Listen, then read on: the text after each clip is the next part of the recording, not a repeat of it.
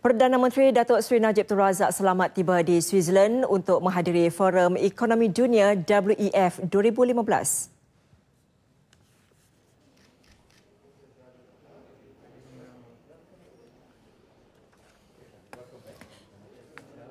Diiringi isteri Datin Sri Rosmah Mansor, Perdana Menteri yang menaiki pesawat khas tiba di Terminal Zurich SQJet, lapangan terbang antarabangsa Zurich, kira-kira pukul 10.10 malam waktu tempatan atau 5.10 pagi tadi waktu Malaysia. Ketibaan beliau dan delegasi disambut Duta Malaysia ke Switzerland, Datuk Muhammad Zulkifli Muhammad Noor serta isteri. Datuk Seri Najib dan Datin Sri Rosmah kemudiannya dibawa ke hotel penginapan di Hotel Borolak.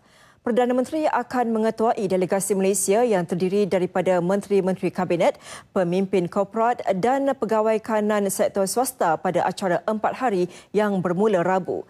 Datuk Seri Najib akan menggunakan WEF 2015 yang disertai lebih 40 ketua negara sebagai platform untuk mempromosikan Malaysia sebagai destinasi pilihan pelabur. Ekonomi dunia 2015 dilihat amat signifikan.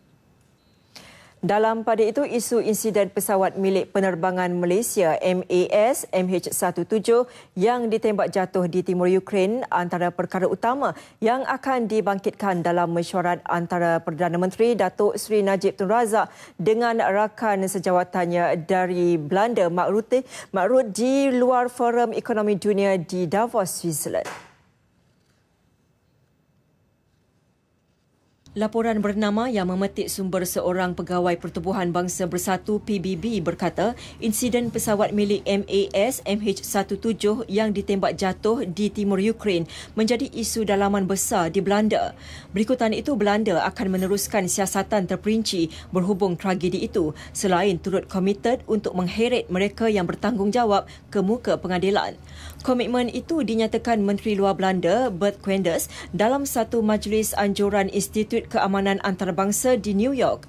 Enggan menuding jari berhubung persoalan siapa yang bertanggungjawab menembak jatuh MH17, Belanda sebaliknya mewujudkan satu pasukan siasatan khas yang bekerja secara intensif di Ukraine dan di The Hague. Pasukan itu turut bekerjasama rapat pasukan siasatan bersama dengan Malaysia dan Australia selain pasukan siasatan bebas yang berpusat di Belanda serta negara-negara lain. Laporan hasil siasatan dijangka dapat disediakan akhir tahun ini. Menggesa peranan lebih besar yang dimainkan Majlis Keselamatan PBB dalam isu tersebut, Koenders turut menekankan mengenai kepentingan proses undang-undang untuk membawa mereka yang bertanggungjawab ke muka pengadilan. Di luar forum serupa, China dalam pada itu berikrar untuk memainkan peranan yang lebih konstruktif dalam menyelesaikan krisis Ukraine.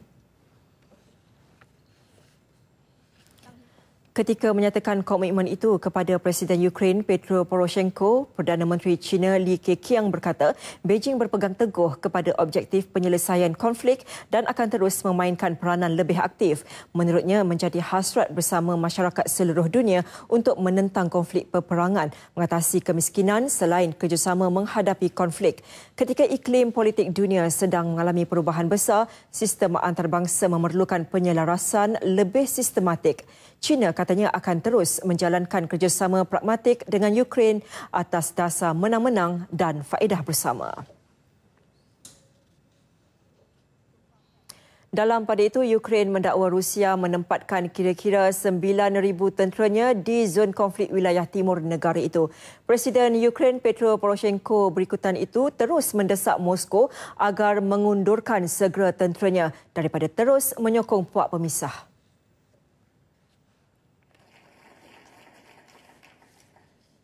I promise you, we will have absolutely clear and stable situation in Ukraine if Russia fulfills point number 4. Close the border and withdraw all the foreign troops from my territory. Because now, and the data of our intelligence confirmed by the independent sources, we have more than 9,000 troops of Russian Federation on my territory, including more than 500 tanks and heavy artillery and armed personnel carrier. If this is not an aggression, what is the aggression? Again, we don't demand from anybody. Tegas beliau lagi selagi konflik Ukraine tidak segera diatasi, risiko orang awam terjejas seperti apa yang berlaku kepada pesawat komersial MH17 milik Malaysia boleh terus berulang. I have here part of the Volnovakha bus with the heat of the fragments of the Russian missiles which hit in my people. And for me, this is a symbol of the terroristic attack against my country. The same way symbol like Charlie Hebdo, and the same way symbol like a terroristic attack which was done by Russian missile operating by Russian officer against MH17 flight of Malaysian airplane, which were killed 298 innocent victims.